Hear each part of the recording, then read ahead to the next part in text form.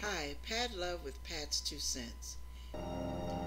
Deuteronomy chapter 18, starting at verse 10.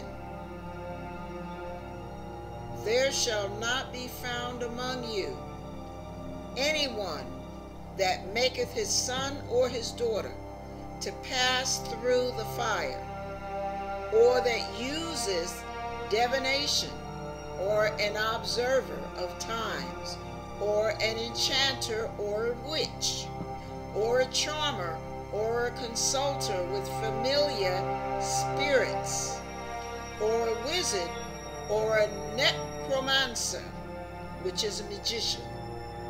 For all that do these things are an abomination unto the Lord.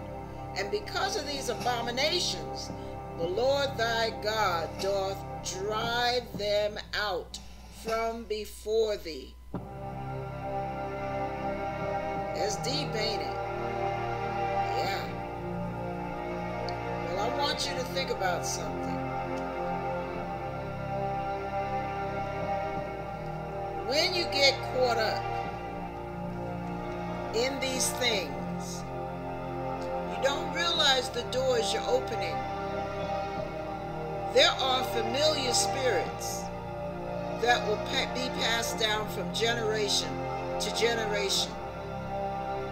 And because of the things that some of your ancestors and some of you are and have dabbled in, doors have been opened up to be passed down from one to the next. And that's why you have some people who have done time in prison for a certain type of crime, and then another child is born out of their bloodline who commits the same type of crime, and they're doing the same type of time, and then another who is caught up in the same type of illegal activity, and you wonder, where did that come from?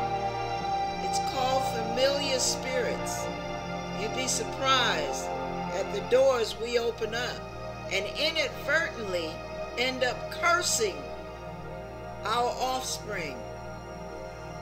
It's dangerous, and God does not want to see that in our lives, because He will not cohabit with evil.